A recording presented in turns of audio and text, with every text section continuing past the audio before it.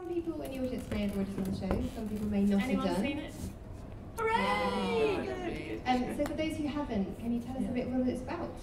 Well, it's a play exploring the relationship between Mrs. Thatcher and the Queen over those 11 and a half years, which was, safe to say, interesting. Well, rumoured to be slightly prickly, difficult, and all the rest of it. So it's an investigation into that. We don't actually know very much, do we, really? There's not a lot of evidence out there. So a lot of it is very fun conjecture. But there are various bits of evidence, like the Sunday Times thing, for those of you who've seen it, and obviously a lot of you probably remember it, where there was an expose in the Sunday Times of the Queen's true thoughts about... And obviously a lot of rumours. Yes, a lot of rumours. But we have a lot of fun with it, really. And I mean, they're two very, very different women, so that is potentially disastrous when you've got to meet every week for 11 years. And it's just really good fun. There's for those who haven't seen it, there's a particular kind of conceit in the play that's absolutely integral to it, which is that there are, well, you notice there are three of us. We're missing our other Mrs. Thatcher, but there are two Mrs. Thatchers and there are two Her Majesty the Queens on simultaneously all the way through the play, apart from Toppletelling. But so you've got the older Queen, the older Thatcher, the younger Queen, the younger Thatcher. So this gives us some great license to for the Queens and the Mrs. Thatchers to comment on the speculation that the play lays out in front of you. So there's a lot of room for fun and also legal jokes. Protection, because then you can we can it. deny things. So I didn't say that. I didn't say that. And so you're sharing roles, which for an actor is quite an odd thing to do. Does that mean you have to really get on to get through rehearsals?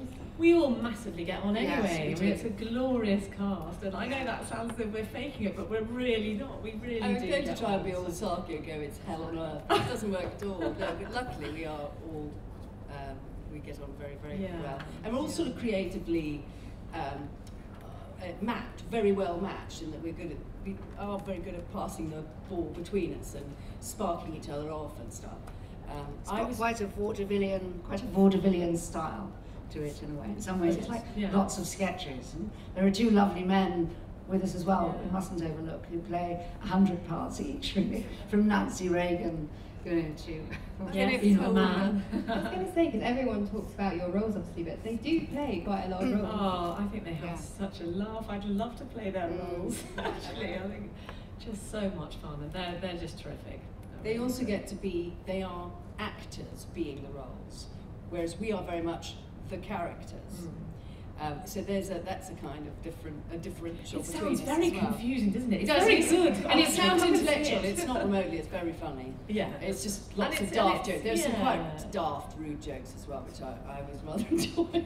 And it's a good trip down memory lane for those of us who knew that era as well. And even if you didn't, I think it's all right, isn't it? It gives you quite a lot of history of that period.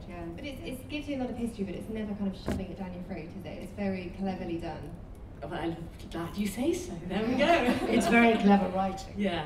It's very it's very well structured, isn't it? It's almost, I mean, just in the way that the comedy hands over to a serious point, hands back to comedy, so that you never get saturated with one or the other.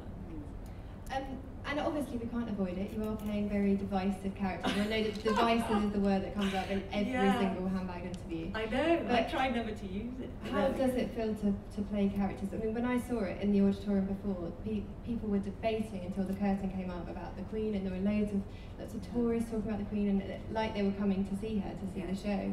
And lots of people talking about Thatcher and how they hated her or how they loved her. Everyone has an opinion on these characters. It's kind of the most fun when the audience are divided, and Marion's always wanting there to be a punch-up in the interval, just for things to really hot up. We occasionally get heckles, which we always really enjoy. We think of those as great gold stars. Oh dear, but it's really fun. That's, in a way, it should be like being in Parliament and two sides of the House having a good old argy-bargy, really. And I think that's fun. I think that there's, whether you hated Thatcher or loved her, if you want to throw rotten eggs or roses, you'll find a reason to do both, I think. Yes. I think it's very moving at the end as well, when you're looking at the demise of Margaret Thatcher and the way she fell from grace. finally. And what power does to people and all the rest of it. And I mean, obviously, also we're playing the same role. Not you know. I'd like to. I'm gonna go. But you know, you're very different at different times of your life as well. So although you are playing the same role, I think that different aspects, and certainly that trajectory over 11 and a half years, I think that she was a very different person at the beginning of it to at the end of it. So you've got that as well within the story. You have, and also we got this, when you've got these, I think it's not excessive to say they are iconic figures. Certainly Mrs. Thatcher is, and the Queen exists still as this, you know, this figurehead. That's sort of the point of her. And everybody has an attitude. Everybody feels that they know them. And there's really quite a lot known about Mrs. Thatcher. Of course, we don't really know that much about the Queen at all. Most of it is our projection, which is perhaps, could be argued, the point of her. But what we get to play with is an idea of what the Queen might be like behind the scenes. She's playful, and in fact, people who know her do report that she's much more playful, jolly, funny, witty. She's got a sense of humour. Yes. Apparently she's very good at mimicking people. Yeah. And, Is she? Yeah. Oh yes, and yet her public pronouncements are always so controlled, almost underpowered sometimes they seem when you're looking at the Christmas messages and stuff. So it's quite interesting that she can't present too much of a human character because she's still got to stay a figurehead. But we get to play with who she might really be. of course, when her horse wins, occasionally that's when you see her probably at her best and what she's really like. And the Queen has been known to come to the theatre. What would you think she'd make of it? Would you like her? What would you feel if you saw her in the audience? I'd love her to come, but I think probably it's a little bit too controversial in a sense, because if she came, it might be that people would perceive she was taking one side or another. I mean, I say I'd love her to come because I hope she would like our depiction of her, which I hope is very warm. I think she comes off very well. I think she's Good. very jolly. She's a bit jolly. But it would be terrifying as well. So but we sort of like to fantasize that she's got a prosthetic that she puts on for these occasions and that she's been on. You know. I have to say, however, she opens, doesn't she, with saying, "I've never been fond of the theatre." Yes. And that does sound quite plausible. Apparently, she really isn't that keen. She'd much rather be at the races, obviously. So I don't think we're going to hold our breath. No. And going back to being heckled, that must be terrifying as an actor. What's the worst thing that anyone shouted out? Is it usually joking or is it genuinely they're offended? It tends to be supportive of the play, even if it's saying down with what you're saying. It tends to be maybe something Mrs. Thatcher saying, or it may be in support of the miners at the miners' strike section or something like that. And so it tends to be very engaged. It's not, we're so far, touch wood, we're lucky that it hasn't been get off your rubbish. No. And I mean, sometimes it's just people applauding things they agree with. And you get that from both sides, don't you? Get it from both sides. The boys do one of Kinnock's speeches, and that sometimes gets around, and then, you know, clearly there's another side. And Margaret Thatcher has a speech, and that gets around as well.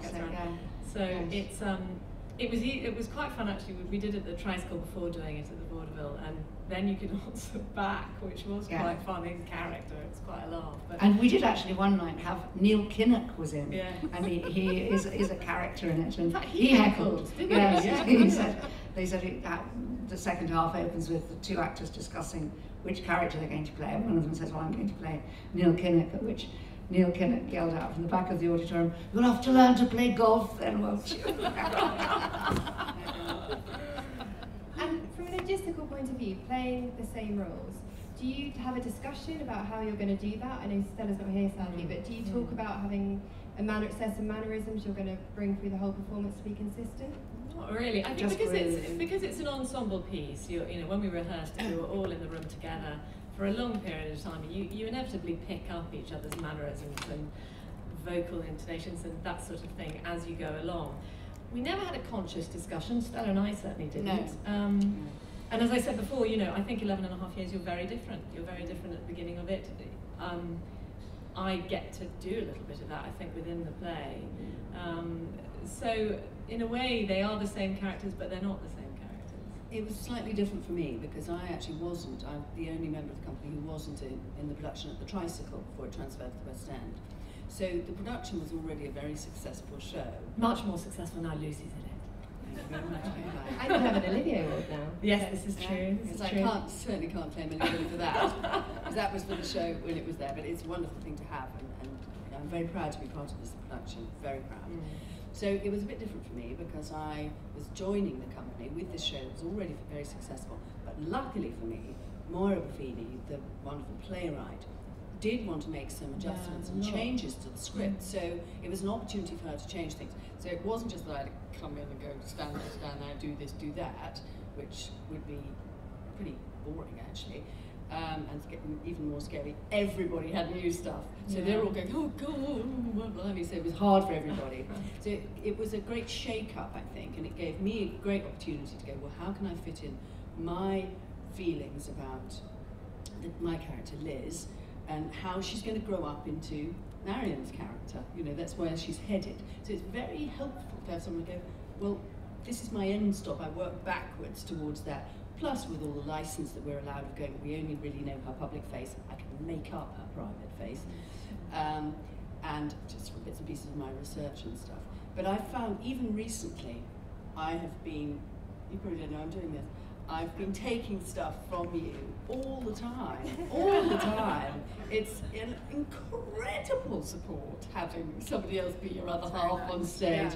And because she's the finished article, as it were, I've found that I'm taking it from, I mean, literally at one point, I'm actually even mirroring you at one point. You probably don't even know I'm doing that. Very nice. And the first time you put on those costumes, there's some production images behind us. The transformation is incredible. Thank goodness that we've got wigs and makeup and all the rest of it, because you can come in feeling so far away from that particular person, and you have to gradually take it on. I'm even thinking about it now in my head because we've got the matinee, and it just, I mean, it's an enormous help. They're fantastic wigs, aren't they? Oh, phenomenal. They're pretty good. Brilliant. I think she should have been blonder though, personally, but there we go. But yeah, I mean, it's just brilliant. The more you can look like them, the better, I think. My wig's looking a bit distrait there. It's actually a little bit more composed these days, which is better. It's very neat and compact. She's obviously fighting somebody there. And as I said before, there are two women which everybody has an opinion on. How have your opinions on them changed since playing them? Do you feel differently about them now? Well, I suppose the thing is, you cannot but know them an awful lot better. I mean, you say there's a huge amount of people think they know Thatcher and they think they know the Queen, but they project onto the Queen. I also think they project onto Thatcher. I agree. And I think that there's so much research. I mean, I've read vast tomes, I continue to read, and you find, it's really fun when you're sort of, God, you're in week 11 of the run, you're thinking, right, come on, and you find one new little piece of information which just lifts that show for that night. I mean, I know her so much better, which can only change your opinion of them, without a doubt. But I mean, I think that the amazing thing is to have so many resources, to be able to do so much research on a character. I mean, normally you've got your character, and that's it, and you've got a little bit of information, but mostly you make it up. Well, it's glorious to dig deep, and actually try and make it as real as possible, and to look at those inner motivations that led to that outer persona. But it's huge fun. I love playing somebody real. I'd like to do that much more often. Who would you, I was going to ask you this next, if you had to play two pairs of women from history, who would you pick? Great question. Suggestions from the audience. Come on. No. There's so many. I mean, I suppose historically the irritating thing is we know mostly about men. And the point is, if you do dig deep, you find some extraordinary women out there, I'd like to do Elizabeth Fry, who was a Quaker reformer of prisons. I'd like to have a go at her. I think I could do Princess Anne as well as the Queen. And would you ever like to switch roles? Do you ever think, oh, I'd like to be the Queen tonight? Oh yeah, why not? Yeah. Be a laugh, wouldn't it? I mean, we won't. Don't worry. We won't. I think they've got the casting right.